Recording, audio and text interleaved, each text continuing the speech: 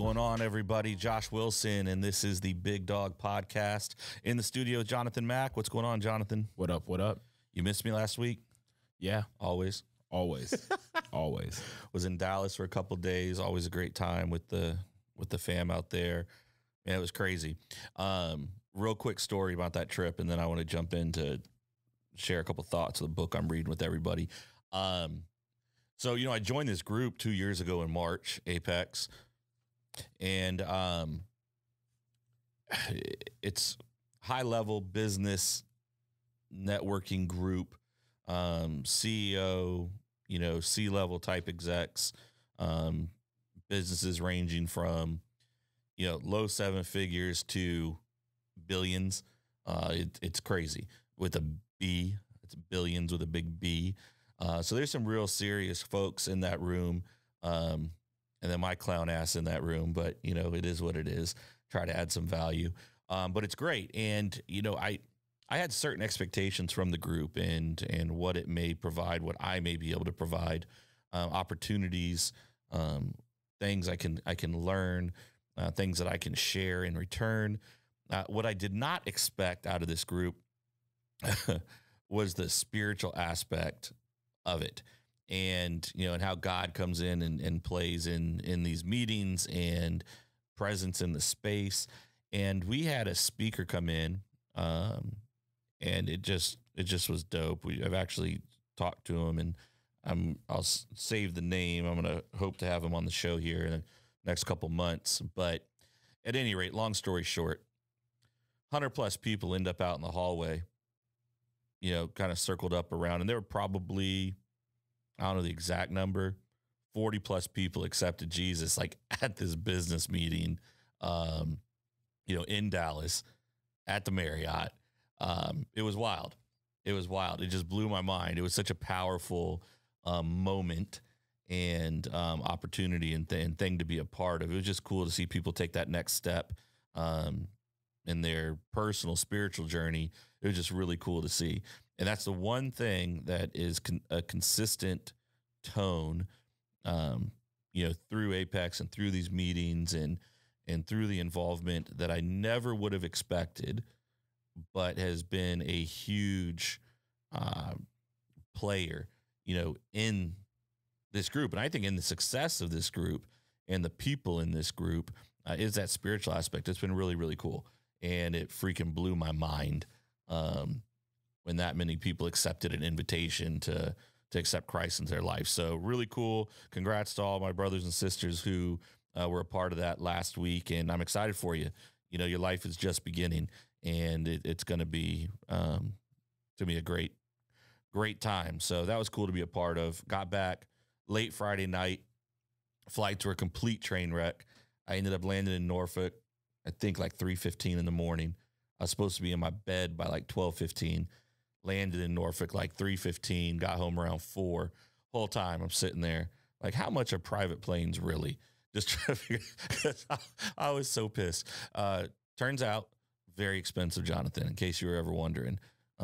We had this conversation back when I was an intern. If you don't remember that. I don't. Yeah, because you asked yourself this question like 3-4 years ago. Yes. They're still really expensive. Yeah. I thought the numbers might hit different, 3 or 4 years from the conversation if I was thinking about it before. It doesn't. It's still a really ginormous number. I believe that's entitled inflation. I don't know, man. Well, maybe. Plus, with everybody and, whatever, people getting kind of germophobic and whatnot, a lot of people have started flying private who do have the means to do it. So demand has gone up. Availability has gone down. And so what happens to pricing? Boom. Pricing is going to go up. But if you've got a handful of people that you're flying with, honestly, it's not that big of a gap. I mean, I've seen a lot of people that I don't trust with a car getting their pilot's license as well, getting those real small, like 2 to 4 seater type planes. That ain't for me. Our boy Sean, he's working on his pilot license. He's been doing it for years. He's only got probably, 100 or so hours left to get his license. He sends me videos of him taking off and landing, like in Fredericksburg. And I'm like, Yeah, I don't know about that, buddy. Yeah, I like to eat whatever I want. I only laugh in the face of God so many times. I just can't see it. Look, I was talking to Sean about the plane thing, and he said to me, he goes, no, man, the planes are super safe. He goes, there's lots of safety protocols in place, you know, all these things. I'm like, that's great. He goes, man, check this out. If I was going to get a plane, this is the plane I would get. And Sean said, he sent me a link, and the plane had a built-in parachute. I'm like, hold up. My confidence in you as a pilot, I didn't say this to him, but I will. He's going to hear this. But my thought immediately goes to, if you're the pilot who wants to buy the plane with a parachute, you've got some questions in your head and some concerns about execution. I'm opting out because the planes I fly on don't have parachutes as far as I know. I don't think they have parachutes on 737s. You know what I mean? No. We're dropping like a rock. I would imagine. Maybe not. I don't know. Did I tell you about the time we're flying out to, I think we're flying to California, and I'm sitting there watching plane crash videos. I'm in an aisle seat. Devin's like, what are you watching? So I'm trying to look at the safety ratings. I want to see how they handle like failure in the air and what happens. More times than not, they land the Joker and it's fine. Yeah, but that's the type of research that gets you on several lists. Oh shit. I didn't Jonathan, I never even thought about that.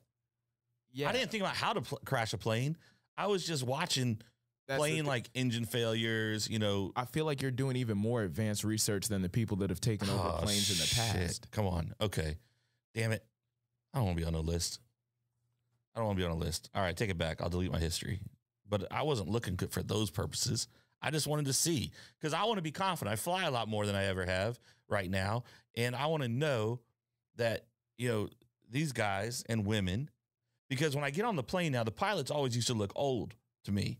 And I'm like, man, I want to get the wings. They're going to give me the wings. I'm getting on the airplane. Well, now at 42, almost 43, I'm getting on the plane. I was like, you look to be the same age of my son who's been driving for a year. Yeah. I mean, it's concerning.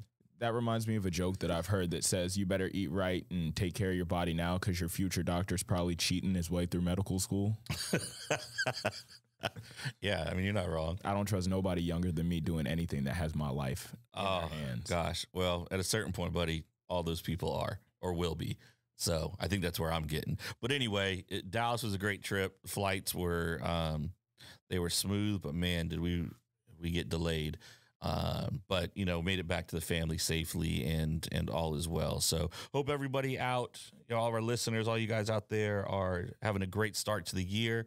What's today, the 12th? Yes, sir. Yeah, this is day 12 of 75 Hard. You guys learned about that last week, and I'm rocking and rolling, doing all right. Yeah, for those of us who really want to start, this is still day 0 of 75 Hard, but we're getting after it eventually. Yeah, you know, it's starting to get in that routine. The first 15 days are typically the toughest. Starting to feel good. You know, so it's a process and, you know, just one day at a time working on it. So all is well. But look, guys, so part of 75 Hard, we talked about last week, is reading. You got to read that 10 pages a day. And as you guys know, I'm always reading something. I'm a reader, but typically I'm the one reading multiple books at one time because I can't just stay dialed in and, get through one book, much like when we get in here, you know, the conversation sometime will bounce from a topic to a topic, and that's just how I'm wired. And if that drives you crazy, I wouldn't keep listening because this is how it's always going to be. But one of the books that's in the stack right now that I'm working on, reading through, is The Subtle Art of Not Giving a All right. The Subtle Art of Not Giving a And the title captured me and, you know, got me really interested in it. And so grabbed it, started to check it out and reading through it. I'm like, what is this thing about? Because when I think of someone not giving a I think about someone who is indifferent. And as I started through the book, it's really started to change kind of my perception of the statement and someone who really lives their life that way. So the title, The Subtle Art of Not Giving a counterintuitive approach to living a good life.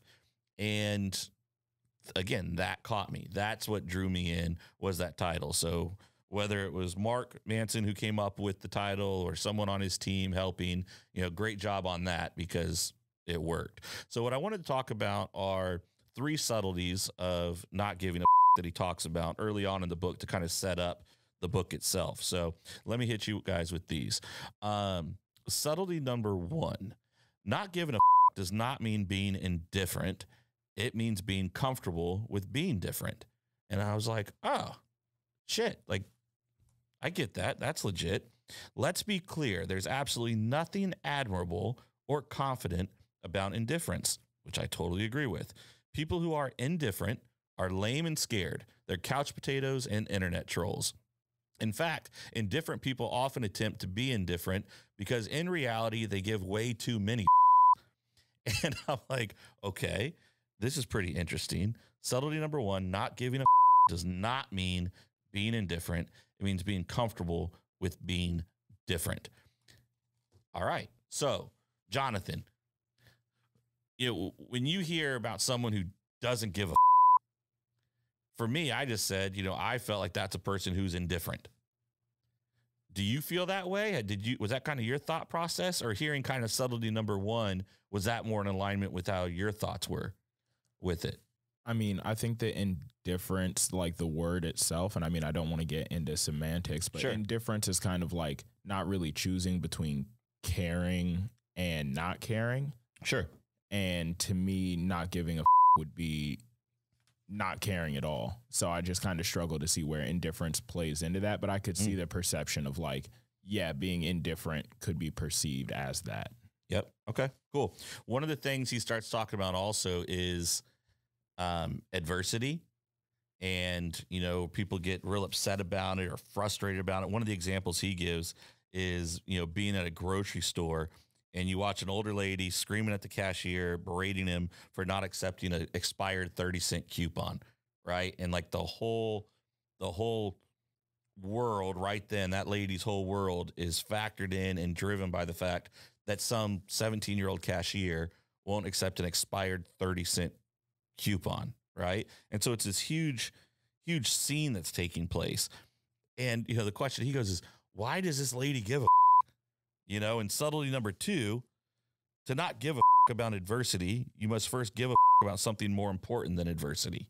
So for me, that dropped in really and spoke really clearly right now as I'm going through the 75 hard piece, or any challenges really.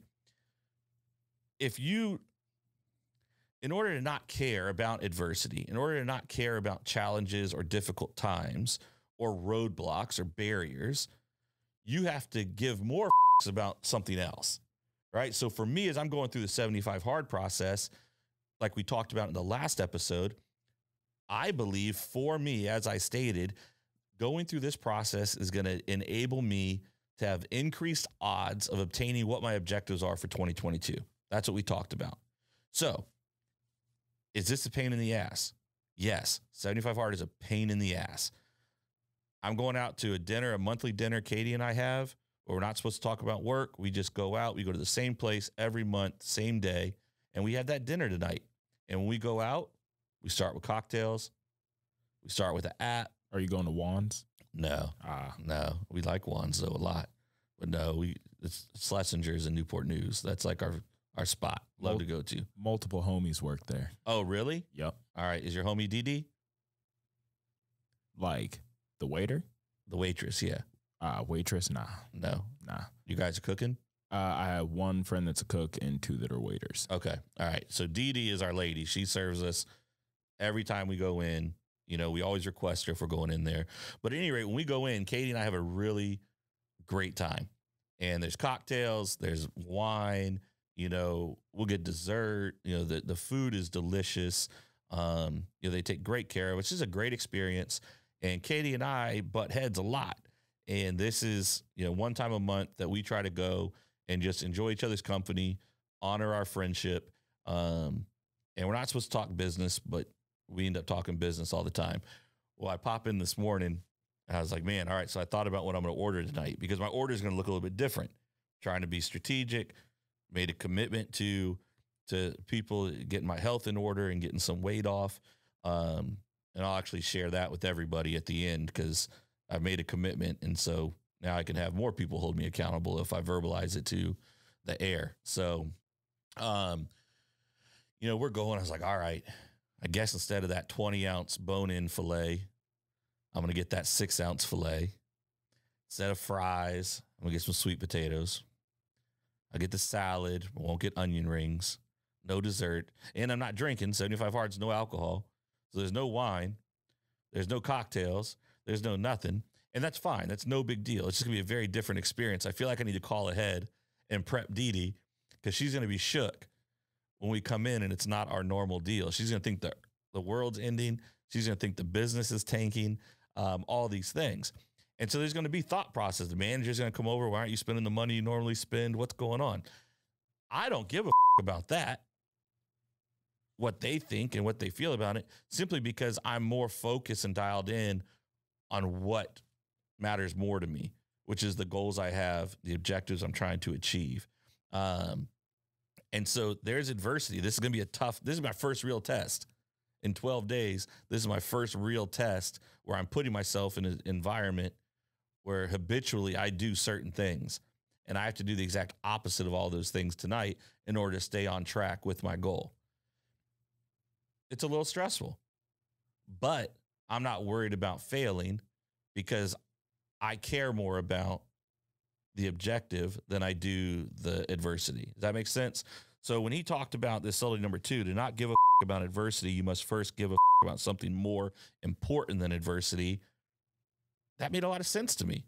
I felt that. It's any challenge in life that comes about. I remember when we were in college, freshman year, Devin's up at JMU. I'm down here working. I'd go up to visit her any chance that I could. I had enough money to get there and gas. Maybe I did, maybe I didn't. I don't know. It was always close, but I wanted to go up and visit her. I wanted to go see her. We'd sit in traffic forever. I'd run into this. It'd be the middle of the night. I'm driving after work, one thing after another. None of it mattered to me. The roadblocks, the barriers were small. I didn't care about those things because what I cared about was getting to her and seeing her. And so if you find yourself having a tough time with adversity and when things pop up that are challenging to you in your life, I think it's really important that you figure out what does that matter anyway? Like if you always find yourself stalling out when adversity hits, you're not really working towards anything greater. That's why you fail when the smallest, I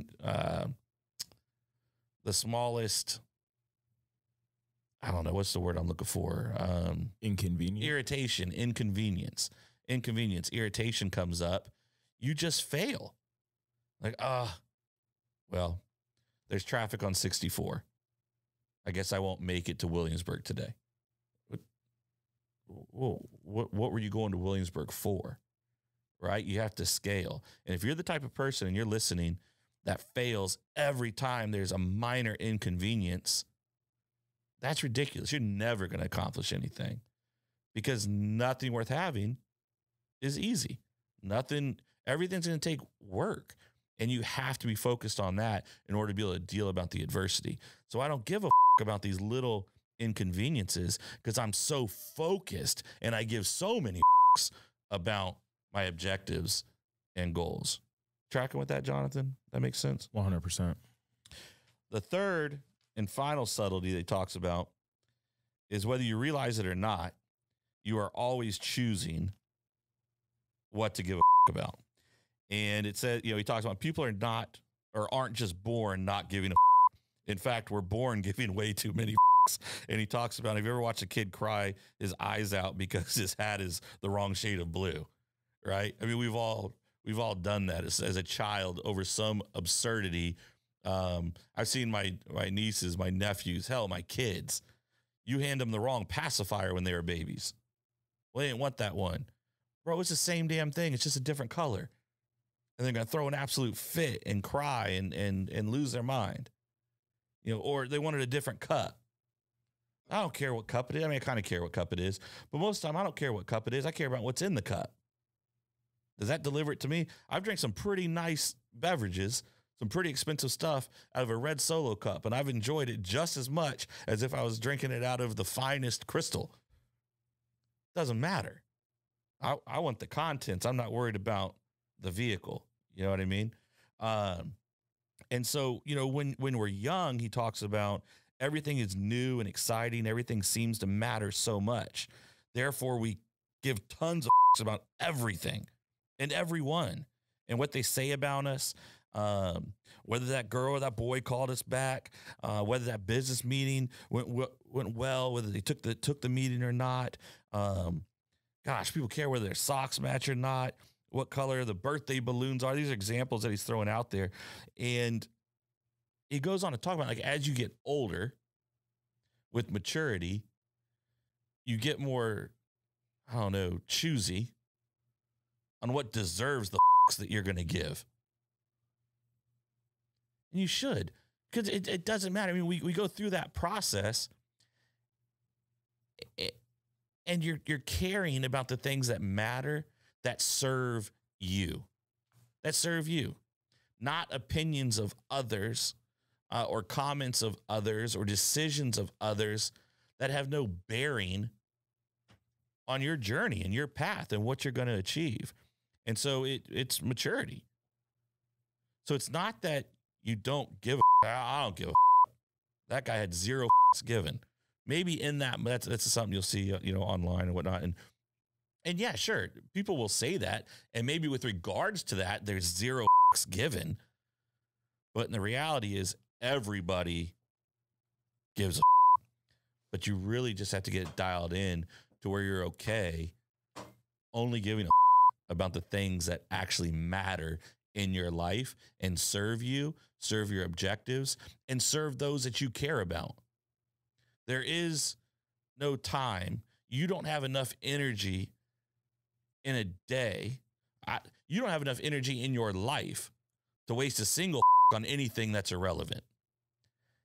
And if you concern yourself with everybody else's stuff, Karen, Donna, Diane, who else we got? Who else online gives a about everybody's business? We got Karen, we got Donna, we got Diane's. I didn't know Donna and Diane were options.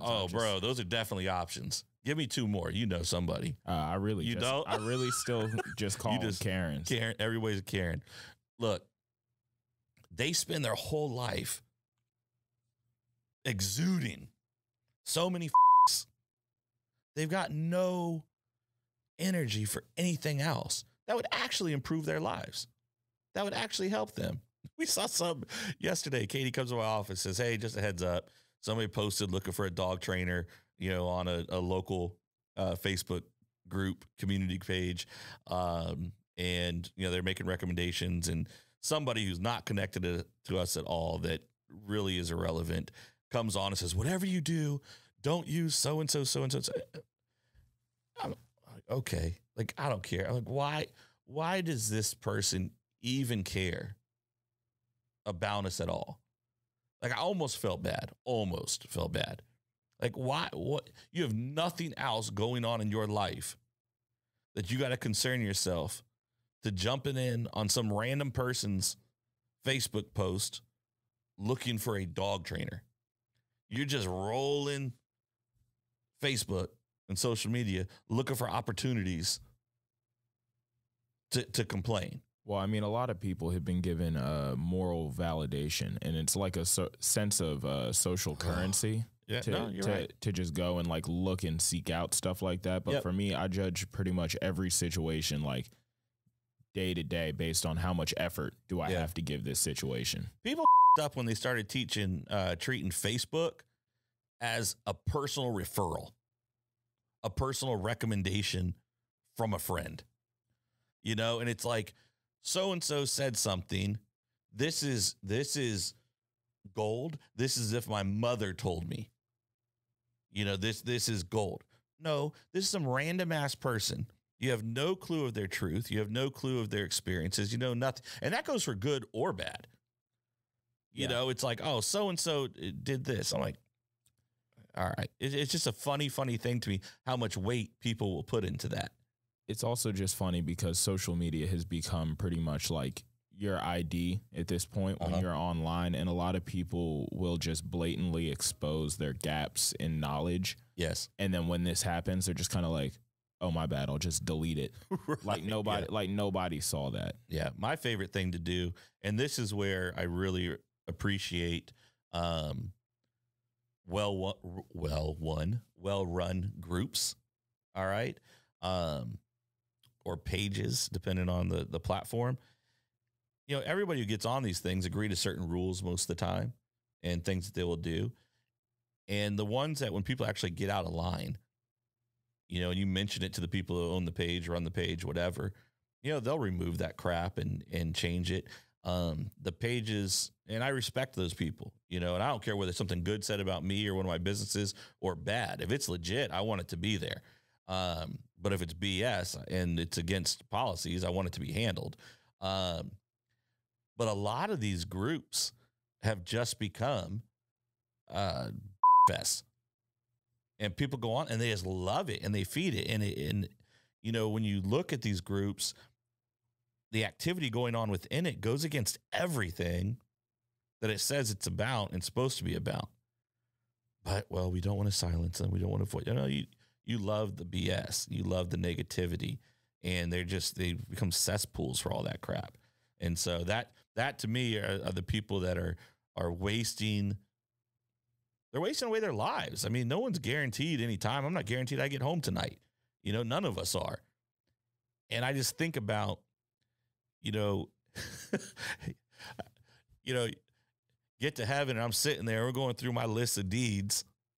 And, you know, it's like, well, I spent, 17 hours a day on, Yorktown 411 Facebook page, trolling and just being negative and bitching and moaning and all that.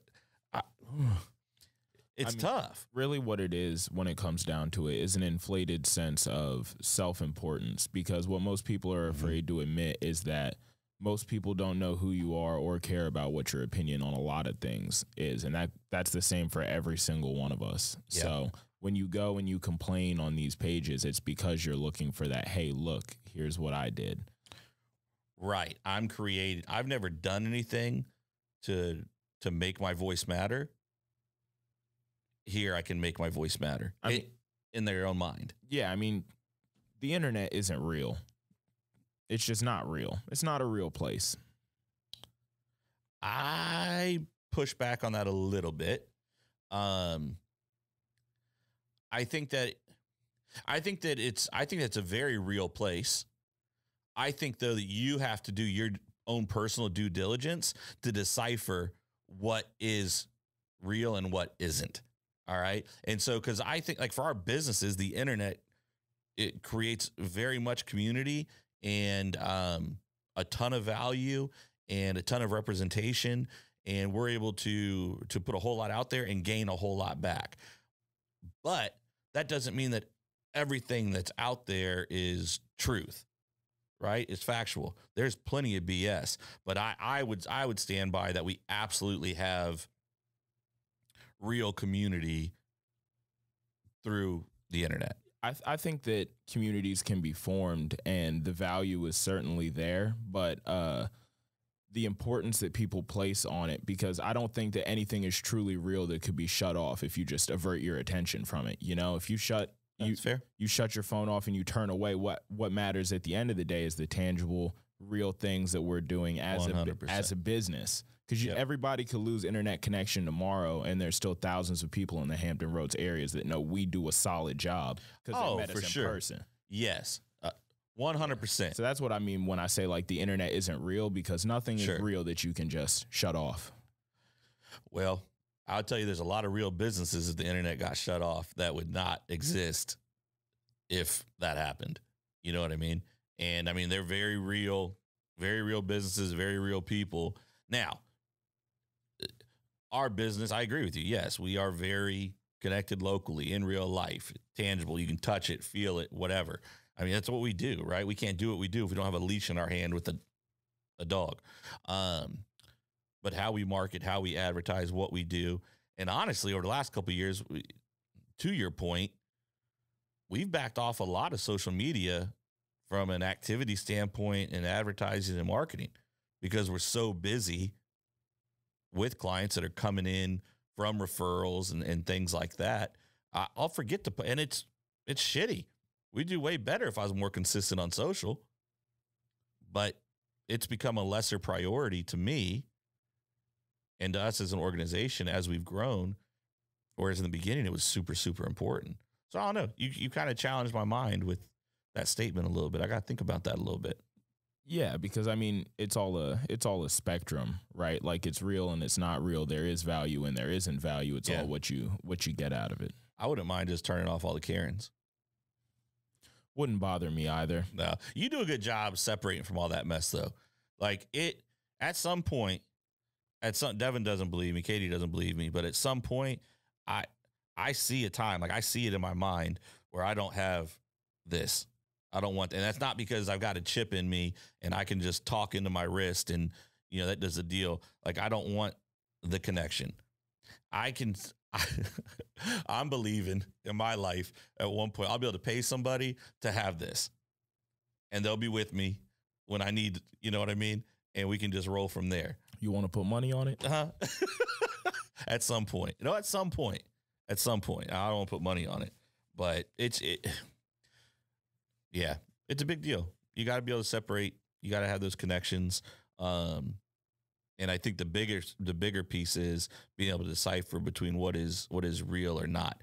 And whether that's online, whether that's in your relationships in physical form at work. How many people we know go home from work and start complaining and bitching about people they work with? Right? That's a big deal. You're not going to love everybody you work with, particularly if you're in a large organization. But why?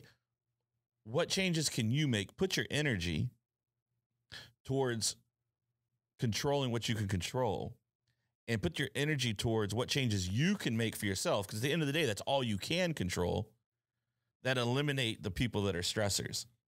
Any energy you're putting into complaining to your spouse about Brenda at work. There's another one, Brenda. That one typically pops up. Brenda at work. That's not going to fix anything. It's really not going to fix anything. One of the things that's big for us here, and I'll wrap up with this, and I think really, really plays into the subtle art of not giving a is, if somebody has a problem with something, and we teach this, and this is something I learned from Stu Hodges, who was episode 1, at this point, probably 12 years ago.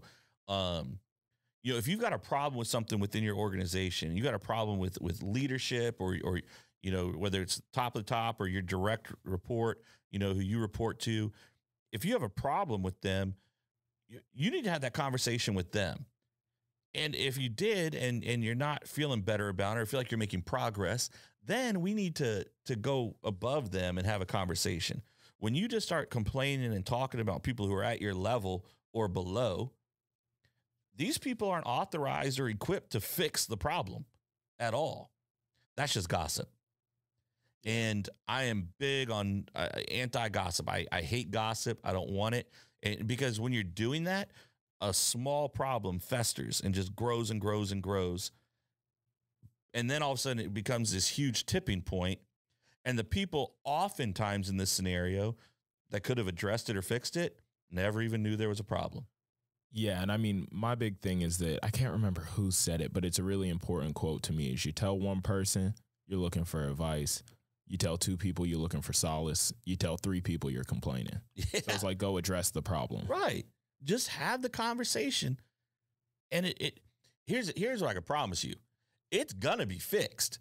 It may not be fixed in the manner of what you want it to be, but if it's such a disconnect between you and that individual, or there's a moral failure on their part or something along those lines, it's going to be fixed because it's either an unknown problem that you are right in, and they're going to work to make it right and handle the situation, or they're going to confirm to you based on their actions and words that, the thing that you don't like is reality. It isn't going anywhere. Well, the problem's still fixed because now you can start working on steps you need to make to either remove yourself from that scenario that's not healthy for you.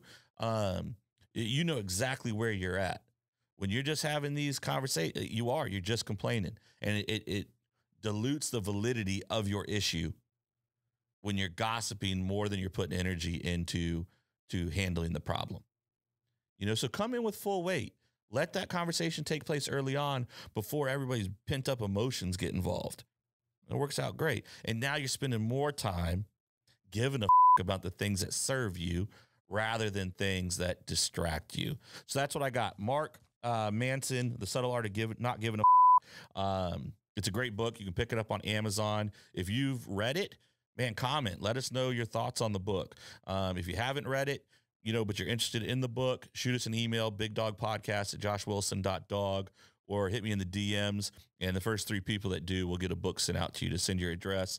But I want to give less on things that don't matter. And we'll go ahead and get that book sent out to you. All right. We love you, and we'll see you next time.